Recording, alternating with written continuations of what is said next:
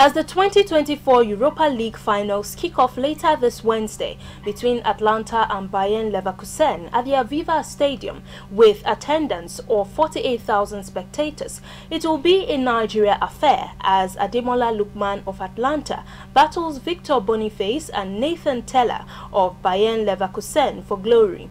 Our correspondent Eunice Ella-Eze tells us more. Bayern Leverkusen, who made Bundesliga's history by romping to their first ever title without losing, are yet to taste defeat in 51 games in all competitions this season. Ademola Lookman scored the first goal in the 3-0 win over Marseille in the second leg of the Europa League semi-final, with his side beating French side Marseille 4-1 on aggregate to qualify for the final in Dublin. In the other fixture, both Boniface and Tella were unused substitutes as Leverkusen scored 2 late goals to draw 2-2 against Roma and to qualify 4-2 on aggregate. Ademola Lookman has netted 12 goals and provided 8 assists for Atalanta this season.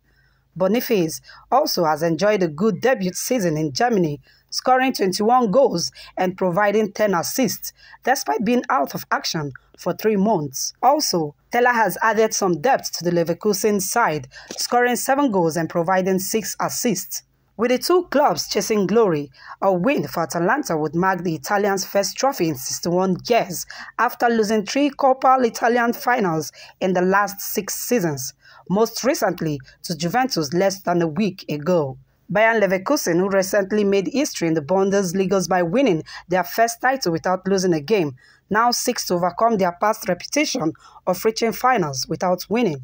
This was notably seen in the 2001-2002 season when they finished as runners-up in the Bundesliga, DFB Pokal and Champions League. Regardless of the outcome, Nigeria is set to win the Europa League at the end of today's 90-minute extra time or penalties. Victor Moses is the only Nigerian to have won the Europa League twice, with Chelsea in 2013 and 2019. John Mikel Obi with Chelsea in 2013, and most recently, Samuel Chukwueze with Villarreal in 2001.